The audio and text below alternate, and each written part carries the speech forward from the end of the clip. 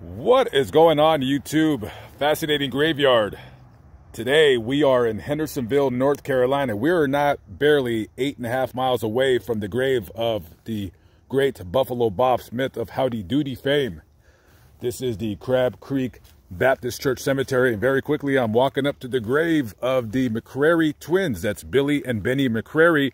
They are in the Guinness Book of World Records as being the heaviest twins. Billy weighing in at 727 pounds, and his brother Benny 745 pounds. This is their grave right here. I don't know if you can really tell, but it is quite wide. It's about a 13-foot wide grave, and it says right here, twins. Marker right there. So they were famous, of course, because they were very, very large, and they were twins, and they were actually wrestlers for a time. And one of their famous wrestling moves was the Tupelo Splash, followed by the Steamroller. The Steamroller, well, one twin would get the other twin, and he would kind of sort of sit on his opponent and kind of roll him to death. I don't know. It looks very, very painful. And other than the wrestling thing, their gimmick was they're so big, but they would ride these little Honda motorcycles. I think they were Honda, like little trail bikes.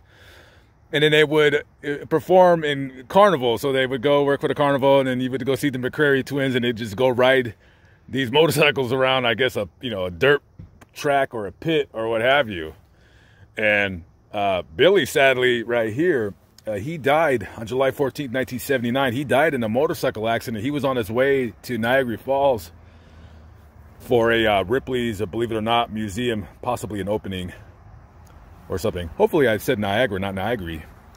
And this is Benny. He lived about another 20 some odd years, 21 years, 22 years, and he died of heart failure. I believe he died at the age of 54. Don't quote me. And then it says right here on their grave, the gift of God is eternal life through Jesus Christ our Lord.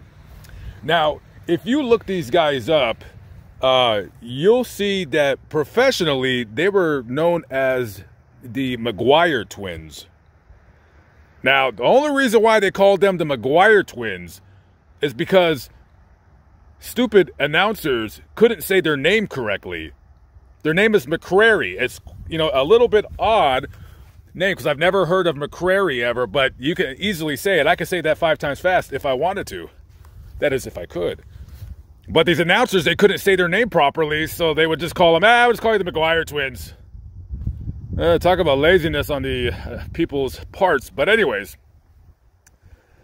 other than that, they're somewhat known in pop culture. I believe I've seen them before on a cartoon, maybe The Simpsons or South Park, where they kind of made a guest appearance, if you will. So I always like, I always love going to these graves like people in the Guinness Book of World Records. I should do more of these videos. I went to the Robert Wadlow, the tallest man ever. I really wish that one day I should redo that video because I should have really shown around the town.